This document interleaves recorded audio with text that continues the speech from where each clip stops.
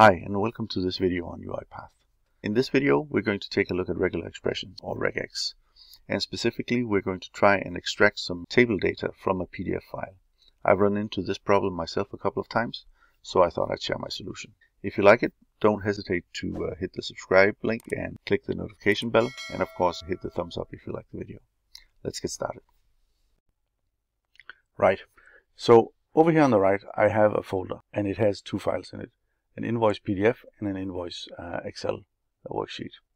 If we open the invoice PDF file, this is the data that we want to extract. We have in our fake invoice, we have some address information, and then we have a table containing the data that we want to extract. We can also see that page 1 has a footer at the bottom, and then the data continues on page 2. And in total, there are 15 rows in this table that we want to extract. So how do we do that? Well, we go into UiPath Studio and we search for PDF activities. And we can see here that we actually have quite a few down here.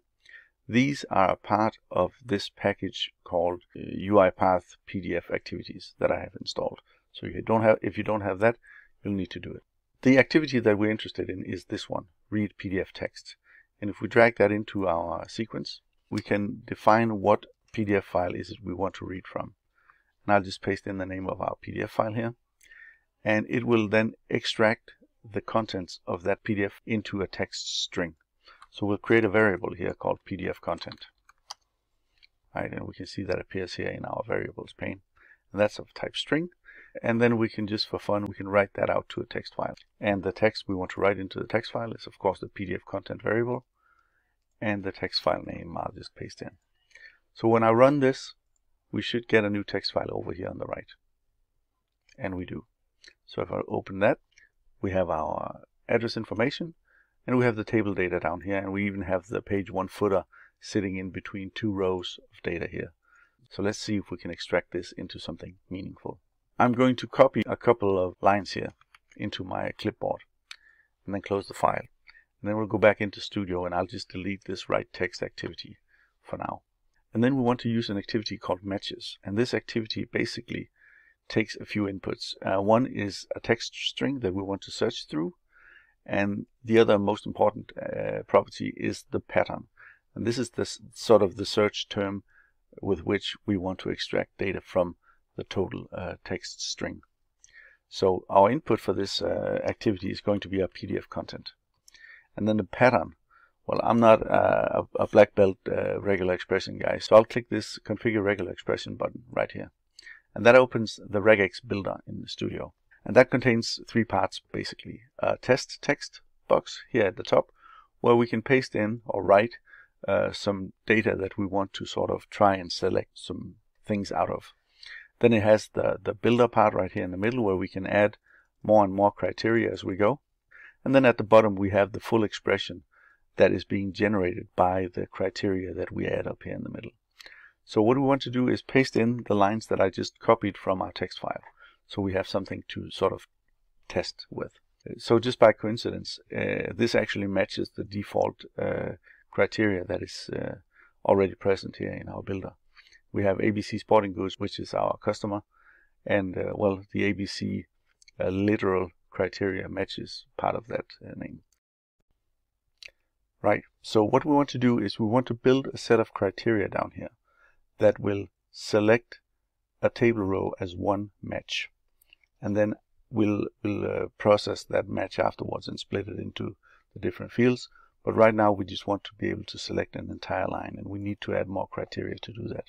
So the first criteria right now we need is to find the product ID number. And to do that, we select digit. And that changes our regular expression down here, and it needs to be at least 1 digit. It could be more, but it needs to be at least 1. You can see here that this product ID has 3 digits in it, and this one has 4. So right now it's actually finding these product IDs, but it's also finding the zip code and the street address, and it's finding some of the pricing information. And right now we just want to find basically the product ID. So to isolate that, we add another criteria, and that will be a white space, because the product ID is followed by a white space. So now we have 2 criteria, and that will select all matches in our text that meets these criteria. Now, the street address and the zip code also matches that criteria, and actually the cents part of the amounts here also match that criteria. But we can see here in the table data that actually after the product ID we have 2 white spaces.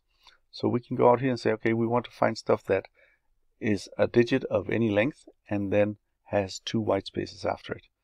And we'll change that. And now we can see that we actually only hit on the table data.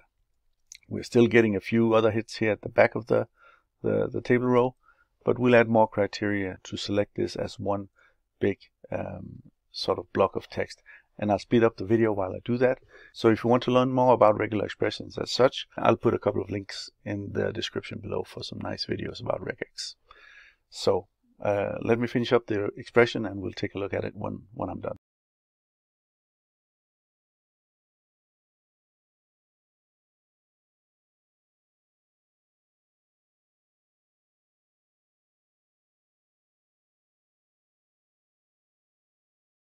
So now I've built my expression. As you can see down here, these expressions can get quite complex, and this is a simple one, believe it or not. But what we can do now is we actually have an expression that will match the entire table row as one match, and we'll save our expression. And this matches activity that we just configured, we need to configure one more property on that, and that's the result.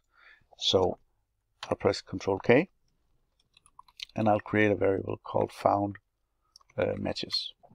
And that is basically a collection of match objects. And the match class has a property called value that we'll look at in just a second. So let's inspect what we found. So I'm going to drag in a for each activity here. And we want to iterate through the collection of found matches. And in order to get the correct properties and such, we want to say that the type argument is of type match. And we can find it here in the system.text regular expressions namespace. We have the object class. Sorry, I'll just drag this into the screen. Click OK. And now we know that these found matches that we're iterating through are of the correct type. So what we could do now is we could, what should we do? We'll do a message box.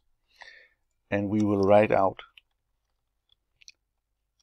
the value of each match to that message box. So if we run this file now, we should get a pop-up with the first line, second line, and so forth. All of the lines that we have in our order, right? So what else would we like to do? Well, we're going to create a data table. So I'll drag in a build data table object here, and we will then add a number of fields to our data table. I'll delete this one, and I'll call the first column, I'll call that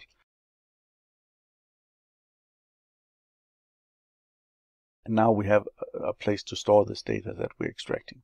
So now that we have the data table defined, we also want to give it a variable to store the data table in. So we'll create one called dt, we'll just call it invoice, and we'll get a dt invoice data table variable down here. And then we can try and add a data row to that data table by using the add data row activity. That needs to know which data table it should go into. And the data row that we want to add, the simplest way, or one way at least, is to give it an array. And right now we'll just try and give it a simple array of some information here. And what we can then do is we can take this data table that we just built and added one line to. We can write that to our Excel workbook. So I'll do it like this. Give it a file name, which sheet should it add it to, and then the name of the data table. So if we look at the invoice worksheet here, it's empty. I'll close it up again, and then we'll run the file. And we have to go through all of these again, because I forgot to disable it. And with a little luck, inside our worksheet, we now have this information. Right. So instead of just writing one line into this worksheet, what we want to do is we'll actually just zoom out a little bit. We will move the building of the data table up to before this for each loop. And then instead of writing out the message box, we're going to put the add data row into the loop. And then instead of adding this sort of static array, we want to add the value of each item. But what we need to do first is, because we want to split the value, the text value we have in each item, we want to split that into separate objects in order to get an array that we can insert into our data row. So basically what we'll do is we'll take our item value and we will replace any double space inside of that with, we'll just do an underscore, and then after that we will split by that underscore character. And that will give us an array that will then be inserted into the fields in our data table. So if I now, again, we check out the data table, we'll even just empty it. Click Save.